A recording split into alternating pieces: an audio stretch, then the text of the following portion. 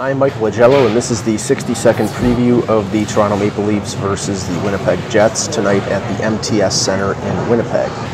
The game is a match of the top two finishers for the Calder Trophy in 2016-17 and the top two picks in the 2016 draft, Austin Matthews and Patrick Laine.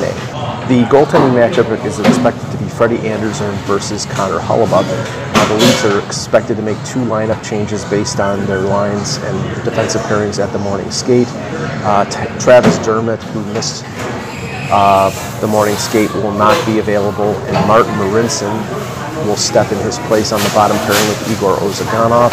Tyler Innes will step in for Andreas Janssen on the fourth line with Freddie Gauthier and Josh Devo.